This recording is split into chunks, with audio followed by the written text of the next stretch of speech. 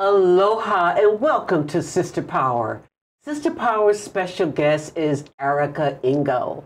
Erika recently joined the staff of Honolulu City Council member Kimberly Pine as Communications Director, while just last month she was one of the reporters who would seek out Kimberly Pine for interviews. And now she's helping former colleagues and competitors arrange those interviews. She started in radio in Hawaii Island and then moved to Honolulu, working at KSSK, AM, and FM, where she served as news director. Erika adapted to print journalism, working at Pacific Business News, then the Honolulu Star Advertiser as a business columnist and reporter. She was one of the inaugural writers at Crave, the weekly food section, which she calls the best assignment of her newspaper career.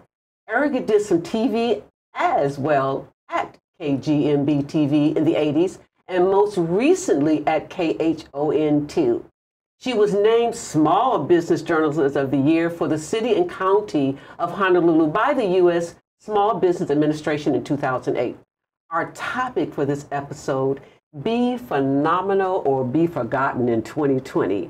Welcome, Erika. Thank you so much for inviting me. Thank you for taking the time out of your busy schedule to visit with ThinkTech and Sister Power. So, let's talk about Be Phenomenal or Be Forgotten in 2020. Well, first of all, congratulations on your new position. Thank you very much. It's such a blessing to have that job I never imagined a political career, but now that I'm in the position, I don't think I would be if it weren't for Kimberly Pine. She is an inspiration to me. I think she is a woman of integrity, and that's the only way I would have it, entering the political realm, working for someone I believe in and who I think is trustworthy. And she's a phenomenal woman. Yes, she is. And that's our mutual friend, Kimberly Pine. And we have another mutual friend, of course, also. Yes. With Ann Murata, yes. Marketing genius, the woman. So, go ahead. Just the AM and Murata advertising marketing. She's just so brilliant. She is. She is brilliant. So tell us about your day-to-day task as being a communications director. One of the things that I do is check for various publications, news outlets. I look for Kim, stories that have been done about her, and I make a note of it and forward it to other members of the staff just so that they're aware, oh, Kim was on KHON last night, or she's quoted in the Star Advertiser this morning, or Civil Beat. I look for those sorts of media references and just make sure everyone on staff is aware. And I keep my own file, of course, media tracking for all of that. And then, too, if anything comes across as needing to be corrected, I'm in a position to work with Councilmember Pine and get any information that needs to be fixed. But so far, that has not been the case. Oh, good. So you've been there about how long now? Only since September 23rd. So I'm still, I'm not even a month on the job, but I am loving it. Oh, my goodness. Because today is October 17th. Yeah, almost a month. Almost a month. Mm-hmm. And previously, before that, we were talking about KHON. Okay. I was a reporter from 2:30 to 10:30 p.m. on weekdays. The schedule is a little bit brutal for someone who's usually, asleep by 10:30 at night. Sure. It was an adjustment. So one of the reasons I like this new job is that I have normal human being hours again, which is nice. Good, good. Well, looking ahead to 2020, give us some advice or tips about how to connect faster, commit smarter, communicate better. That's a big subject. Yeah, right it there, is. The 3-point subject. So the first thing was connect better. Connect faster. Connect faster. Social platforms, Google News alerts, they're free. Sign up for your Google News alert for whatever you're interested in, a keyword. Mine happens to be Councilmember Kimberly Pine. Okay. But then say there's a chef whose food you want to eat or whose recipes you love. you could do a Google alert about that, and you can get it as soon as it is found, or once a week, or you can customize that search. So that's one way to get things faster. Also, your social platforms, of course, Facebook, Instagram, Twitter, Snapchat, I guess. I'm not on that one personally. And then the second point was... Commit smarter. Commit smarter. Yes. Yes. Okay, what that means to me, what that speaks to my heart is sometimes you see something on a social media platform and it makes your blood boil. Don't reply right away. Commit smarter. Take some time to formulate your thoughts. Don't be a troll, that just flies off the handle and writes as you're flying off the handle, and then, you make someone upset.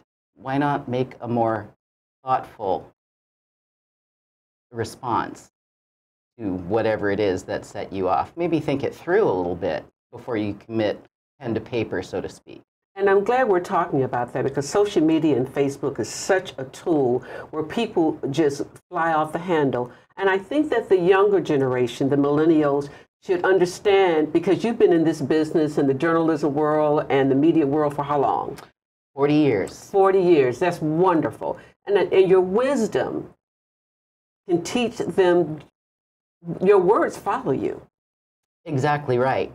Exactly right. Now, we mentioned, when I started, we had a typewriter. I don't know if all of you know what that is, but it was a machine that had a keyboard, and the printer was right in it. You put the paper in and you typed, and there were your words on this paper. That could get thrown away and gone forever. Typing in the ether, that is forever. Yeah. Someone will find it. Even if you delete it right away, somebody can find it. So you have to be very careful with your words. Like our grandmothers used to say, remember to keep your words nice and sweet, for one day those words you may have to eat. I like that. It's still true. It's true, sure. So then we're talking about communicate better. Yes, and that taking time for more thoughtful responses is one way of communicating better. I think a very undervalued skill, and it's maybe weird for me to say this because I had to have you repeat the parts of the question, but one of the main things that helps you communicate better is listening more. Because, don't just listen for the pause that, that allows you to speak now. Listen for what's actually being said. And if you listen and you're looking at the person who's speaking with you, if you have that luxury, you can see their face, their intention, the expression, and that sort of fills out the words that they're saying to you. And you can take that in, think about it a little bit, and not just knee-jerk react. This is why I think it's so important that we pick up the phone sometimes. Just pick up the phone sometimes and hear that warm voice. And really, you can hear what people are thinking and how they really feel about what's going on in their daily life. Yes, exactly right. There is a very popular meme on the internet, social media. It may be posted on YouTube. I'm not sure the source of it. But Key and Peele, the comedians, the comic team, it spoke to the power of texting versus calling, like you're saying. So one texts the other something about, they're going to meet up. And the other responds with, the intention of meeting up. But the way that the text was worded offended the other one. Oh. And so the other one who's replying thinks everything's good and, we're going to connect later on. But this one is getting very upset because they're not talking on the phone. Mm-hmm. They can't hear the warmth of voice and all of that. So person is ready for the meetup at the location, and the person who had been getting upset at the tone of the text, thinking it was too casual, like, whatever, he shows up with a baseball bat with spikes in the end. Oh my God, no! So we don't want it to escalate anything like that, but it just showed the power of, or how easily the written word can be misconstrued versus a phone call, like you say. Yeah, sure. Who inspired you? to do what you're doing? Oh, that's a really good question. I think it's a multifaceted answer. Okay. I did not think about a journalism career in high school, but as a junior at Pahoa High and Elementary on the Big Island, all the radio stations on the east side of Hawaii Island got an opportunity to go to one of the radio stations in Hilo and give a little high school report, what's happening at your school this week. And so the student government took it on, and I was head of the social committee or something like that. And so I went along, and after the first 2 weeks, everybody else was like, Erika, you do it. You know, I have piano and lessons, and everyone else found a reason to not do it. So I was a little nervous being the only one, but I actually went around to the various student government leaders and you know, whoever was relevant this particular week, wrote my notes of what they told me was going on, and then I would write a report and go to the radio station once a week and do my 5 minutes, and that was really fun. But I still wasn't thinking about a journalism career. I just thought radio looked like fun. Yeah. I wanted to do that, play music and all of that. Went to school for a little while, took a journalism class, and just got an opportunity to be an intern for one of the DJs in Honolulu, and I just leapt at the opportunity. And that was Michael W. Perry back at KKUA, Right. AM 690 in 1979 or 78.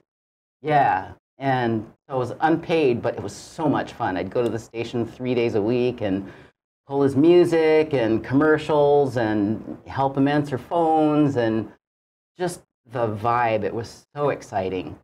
And then went to intern for him. I guess there was a summer break or something, and I came back to Honolulu, and he said, hey, if you're going back to school, I can use an intern, but I'm at KSSK now. Well, it was called KGMB Radio at that time. I'm at K59.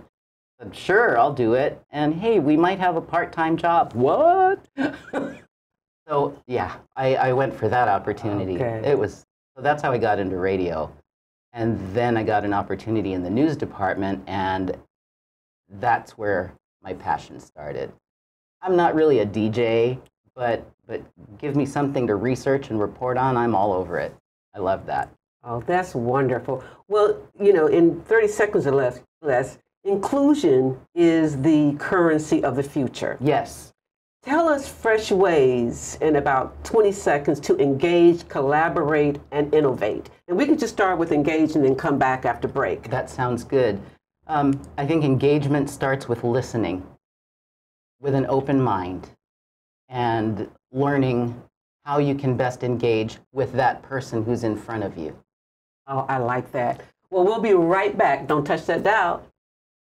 Thanks to our ThinkTech underwriters and grantors, the Atherton Family Foundation, Carol Monley and the Friends of ThinkTech, the Center for Microbial Oceanography Research and Education, Collateral Analytics, the Cook Foundation, Dwayne Kurisu, the Hawaii Community Foundation, the Hawaii Council of Associations of Apartment Owners, Hawaii Energy, the Hawaii Energy Policy Forum, Hawaiian Electric Company, Integrated Security Technologies, Galen Ho of BAE Systems, Kamehameha Schools, MW Group, the Scheidler Family Foundation, the Sidney Stern Memorial Trust, Volo Foundation, Yuriko J. Sugimura. Thanks so much to you all.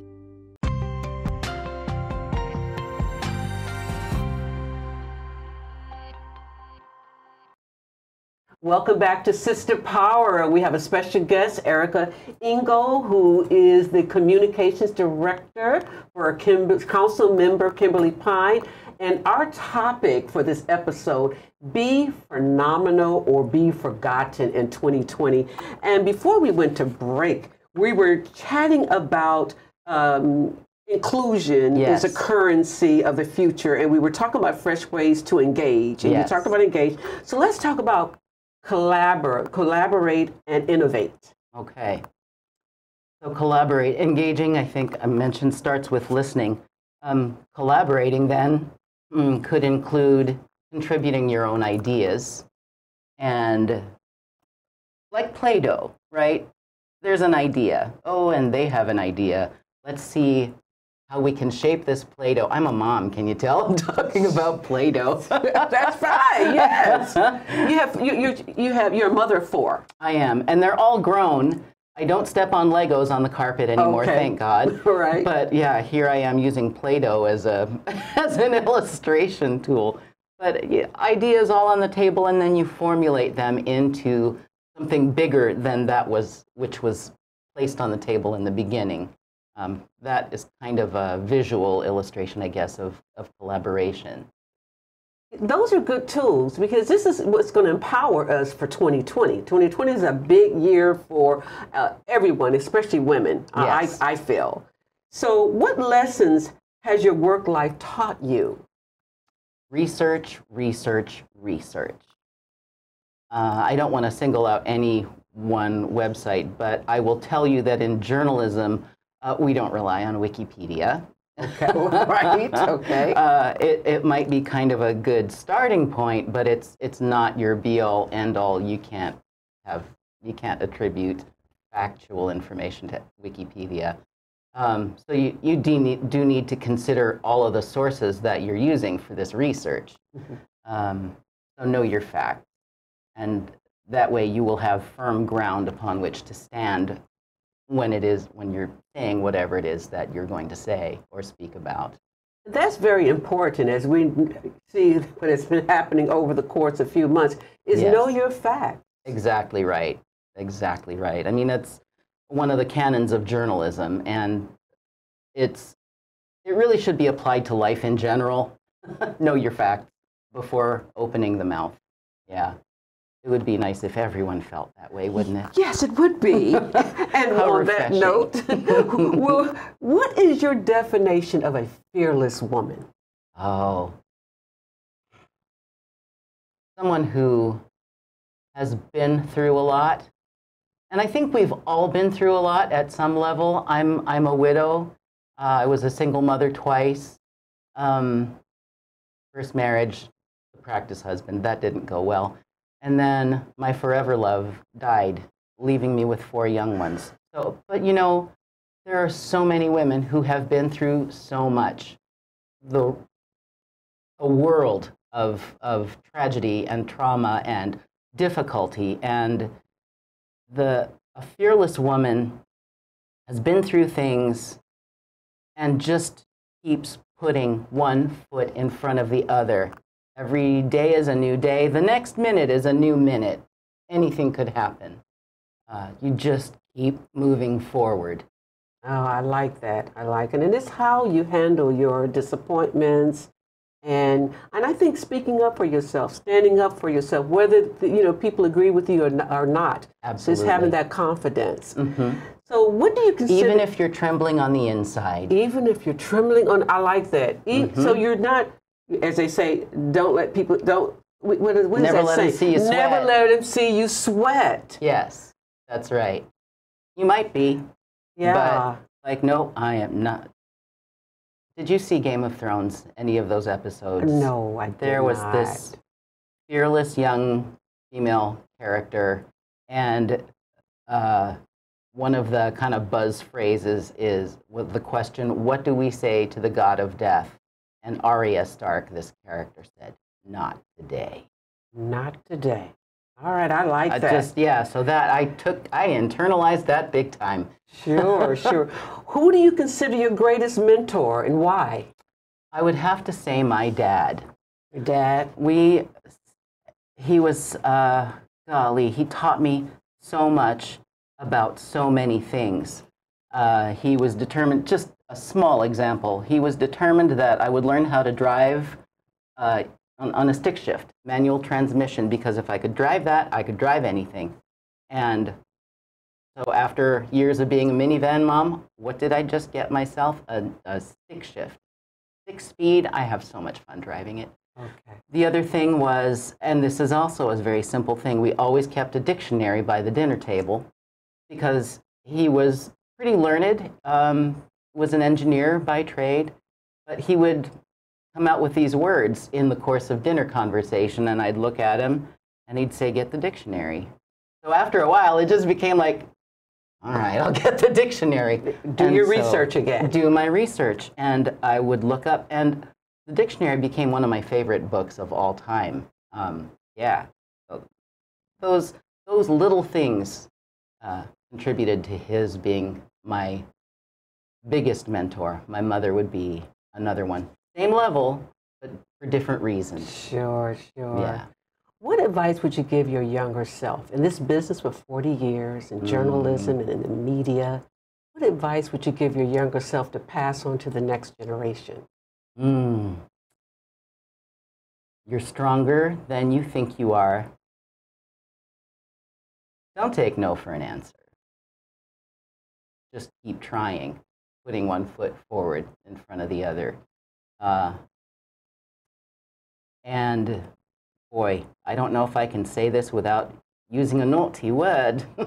Take no guff from anyone. We got you. Yeah, that's not a naughty word. That's no. in place of.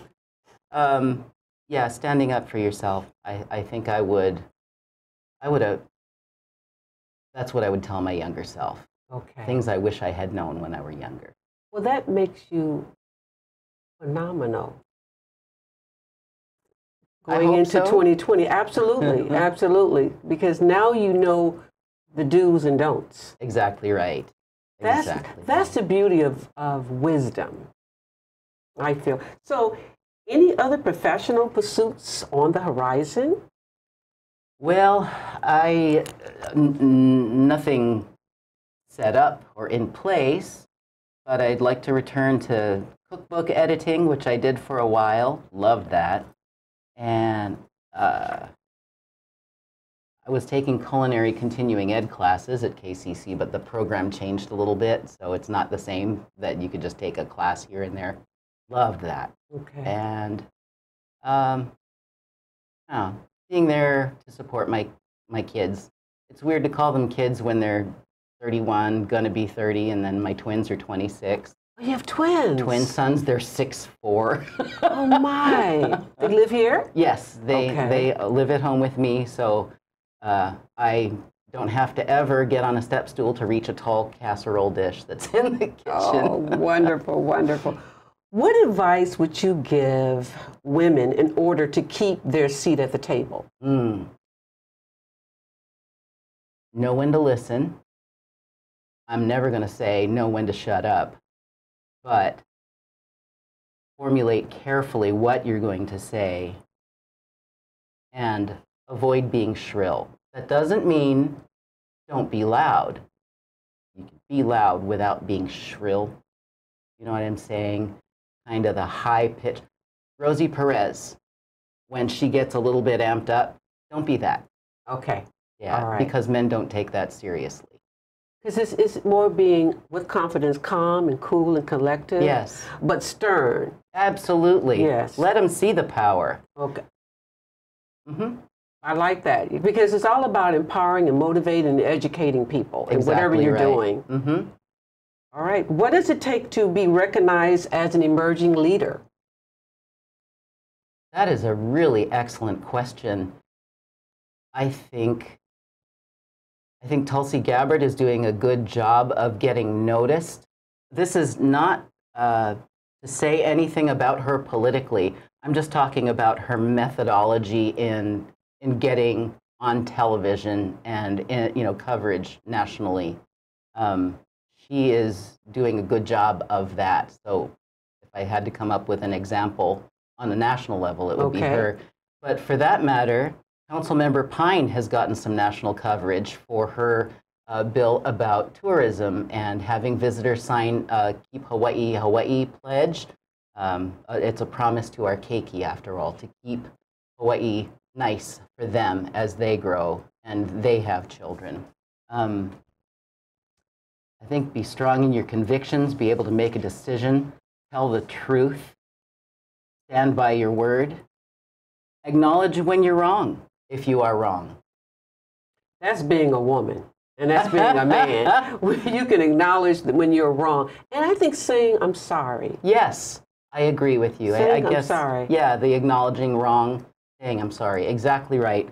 Chief Susan Ballard impressed the heck out of me after the recent HPD false alarm when all of our emergency alerts went off. And for people who don't know who Susan Ballard is, she's the chief of police. She's the first woman chief of police? To my knowledge, she is the first female chief of the Honolulu Police Department. Okay. And she was on, I guess, every newscast that night saying, you know, it was us, we made a mistake, I'm sorry, and we're going to take these steps, the following steps to fix it and make sure it never happens again. I thought that was fantastic. Woman or not, but that she is a woman, I think it speaks even better of her than the other chiefs. Just saying. Just saying. It's the truth. We want to speak our truths. Exactly right. What is the key to success when communicating with the public? Truth. Absolute truth. And there are perhaps some truths that are still forming, let's say, things that can't yet be talked about, but address it saying, you know, we're not ready to talk about that right now, but when we are, we'll let you know. I think being forthright about things you can't talk about instead of, you know, making something up that sounds disingenuous, that's not a good idea ever. So always truthful. To the degree that you can speak to something, do that. If you can't talk about something yet, say that. I think journalists respect that. It frustrates them because they want to know right now. Yeah. But you know, there are reasons that sometimes information gets withheld. You have given us so many tools and ideas about being phenomenal or be forgotten in 2020. And I want to thank you, Erika Engle, for taking the time to come in and speak with us and sharing your knowledge with us. On behalf of ThinkTech Hawaii and Sister Power, thank you for spending part of your day with us. Oceans of aloha, peace, and love.